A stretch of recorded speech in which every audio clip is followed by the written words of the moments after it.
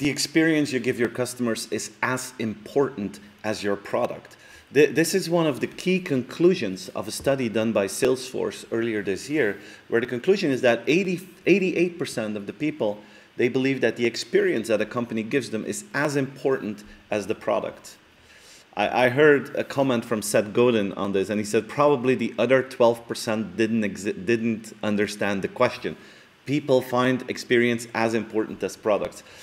And this may sound like a natural thing, but if you look inside of most organizations, and if you would balance out the investments made for the product versus the investments made for the customer experience, it's out of balance. Huh? And the market values both in the same way. So we don't need to reduce our investments in products, but we have to make sure that we keep that experience as high as possible, because people are not as excited about the product as you are. They are excited about the product, but they're as excited about the experience that you will give them. I think that's a very simple but key insight to take with us to define what we will do in the future with our customers.